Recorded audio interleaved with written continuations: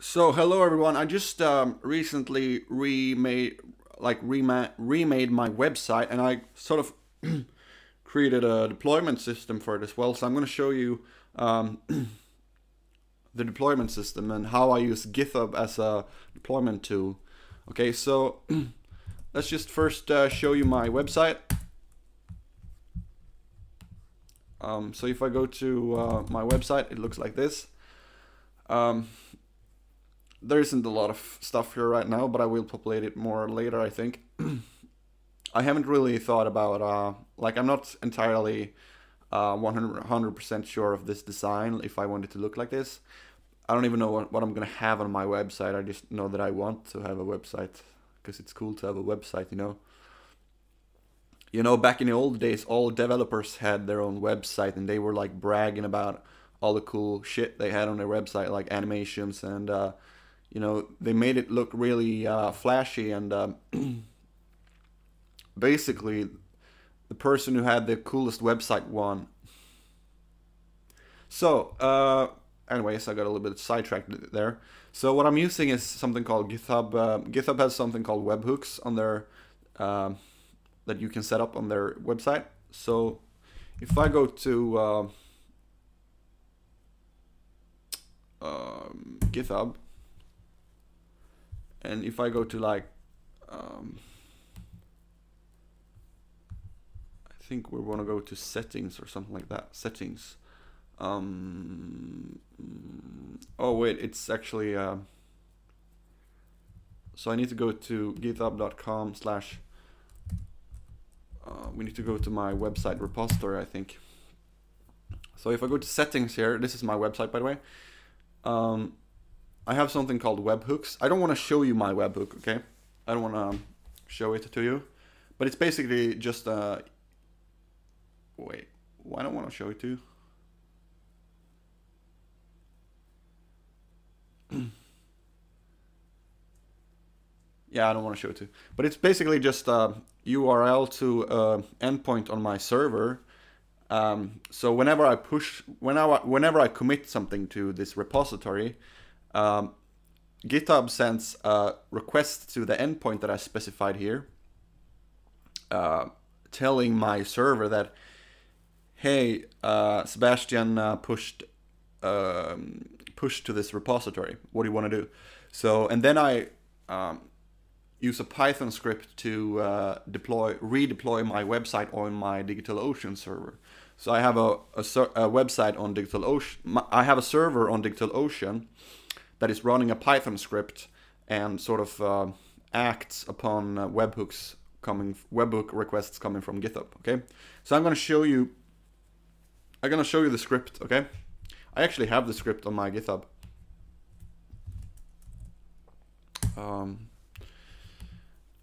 It's here, GitHub hook. So I'm gonna open up it in an editor for you guys.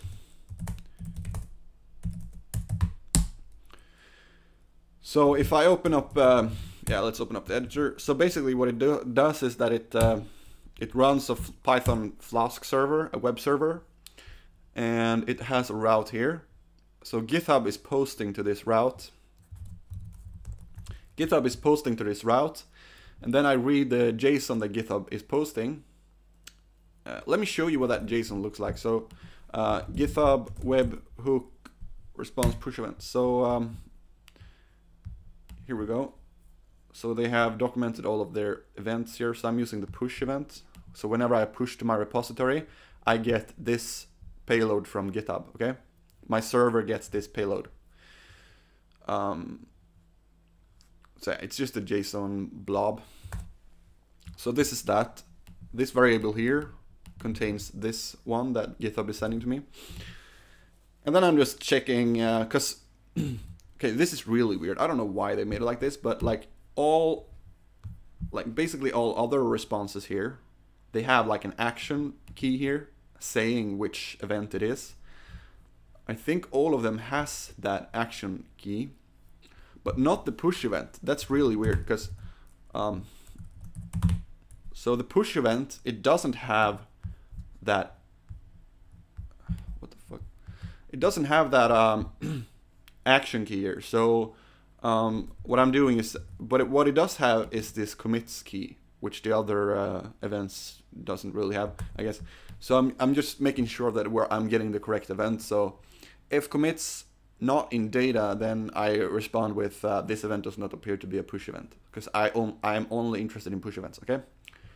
And then I read the repository name from the data that I get from GitHub. And if that repository name is in my config that I have specified, then I'm going to deploy it, okay? So I pick the clone URL and I basically just clone the repository down in the repository. So if you look at this download file function, what it does is that it runs Python git and it clones down the repository.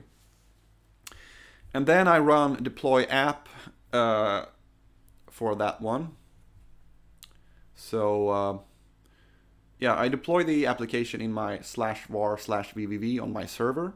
So remember, this script is running on my DigitalOcean server in the cloud. So yeah, I just remove the old deployed version and I just replace it with the one that I cloned down. And then I basically just write config files for the application using Jinja templating. So I write the nginx file, the ini template if it's a Python service. Now this is just a static HTML service, so it's just static, so I don't do that. So this Python flag is false for me. And I also generate the system service file. Actually, this should also only be generated if it's a Python service, which it isn't. So I should probably add that check here as well. So let's look at the templates. So these are the templates that are being written to my server. So I have an nginx template, and it just puts in data from the application that I'm deploying, the systemd template, ini template, and stuff like that. So my deployment system both supports deploying Flask applications, Python applications, which has backend and stuff, and it also supports just deploying static HTML files. So if we looked at my my website, it's just static, okay? It doesn't have a backend or anything.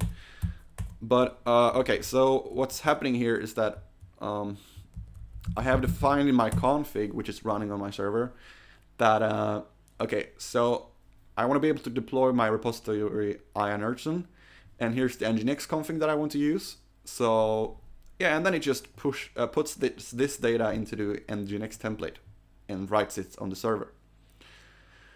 So yeah, and I Python false, HTTPS true, because I want to use HTTPS. So for example, if we look at the HTTPS variable here and we go into the nginx template, I have some if statements here, okay? So this is Jinja templating. So if HTTPS, then I want to redirect to HTTPS. And if HTTPS, then I have this HTTPS SSL configuration, okay? So that's how it works. Now I'm going to show you how I do to deploy stuff. So if I go to my website, currently looks like this. Let's say I want to change something here, okay? Well, it's very easy to change something. Well, so what I can do is that I just go into my repository directory. So it's my website. No, that was not my website. Sorry. It's called blog, I think. So there we go. So here's the repository that I showed you here. This is this, okay?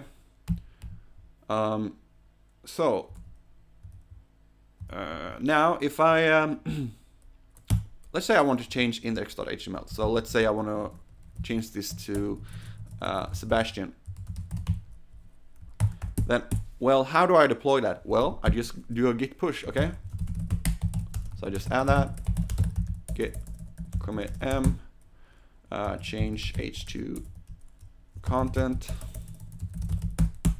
Now, if I do git push, my server on DigitalOcean will redeploy the application because it's getting a post from GitHub. So now if I go to my website and refresh a couple times, it does have a downtime in like a couple seconds, but there we go, it's deployed. So so that's very easy to deploy stuff. Okay, let me show you a little bit more in depth. If I go to like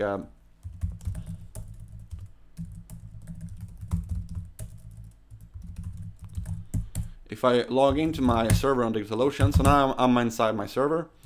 Now if I do tail f var log nginx access.log, we will actually see here when Github makes the post. So let's deploy something again.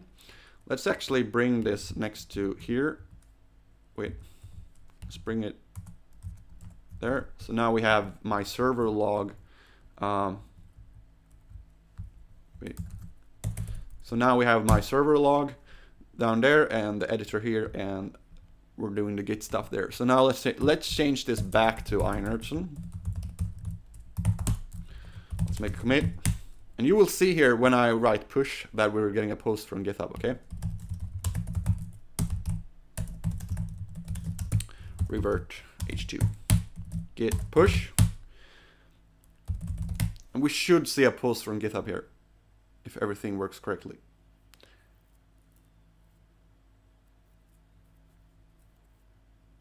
Wait, maybe it doesn't show there because, wait, why wouldn't it show there?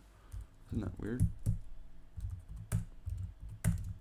Why isn't it showing in my log? It was deployed though, right? It was deployed, but I didn't see it in my log. Why didn't I see it in my log? That's really weird. Maybe it doesn't log that request for some reason. Should have done. Is it getting an error or something? No, it's not.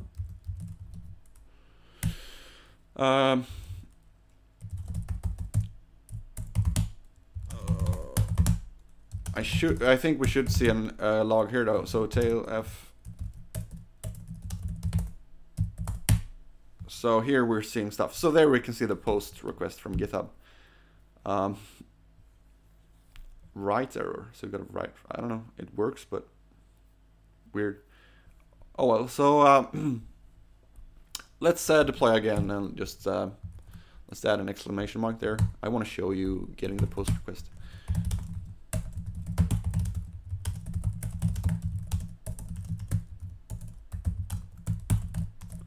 So now you should see the post request here.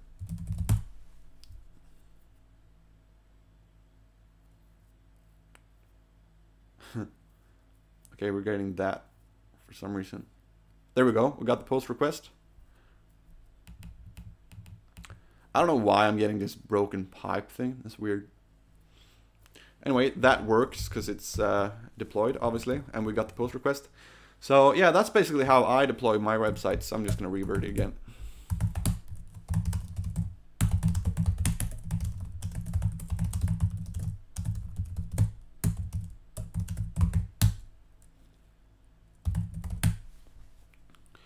Oh, it's probably because, okay, so, okay. Oh, it's just a warning. I am actually, there we go, we should be rolled back.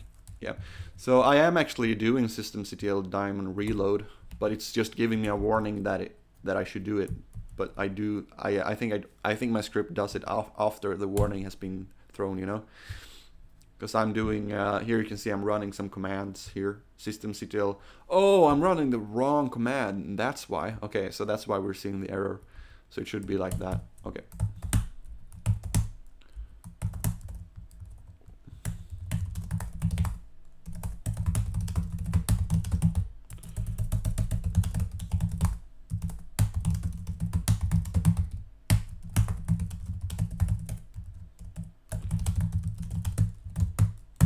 Best commit message in the history, fix. Anyway, guys, that's how I use GitHub to deploy my website on my DigitalOcean server. Now, this if we're going to the server, you can see that this GitHub hook script is running. If I do like systemctl status GitHub hook, it's running. So this is the this service running. So if you want to use this on your server, you can just I guess clone it down, I guess. Yeah, so Yeah, I think there's some instructions in this file on how to deploy it. But yeah, it works really well. I really like this system. Previously I was like deploying manually, but I don't know. Yeah, nowadays people are using like Kubernetes and shit. So I actually show this system to my friend. He's like this Kubernetes geek, and he was just laughing at me because they are using like what's the tool they are using? What's it called? What is this called? Oh well, I don't remember what it's called. But you write like UML files to deploy it, and it has this built-in deployment script. I don't know. They're using that. I think it's called Ansible, maybe. So he was just laughing at me, but I mean, it's just my private website. It's not like it's a huge corporate website. So this is perfectly fine for me, you know. It doesn't have to be too more advanced than this, you know.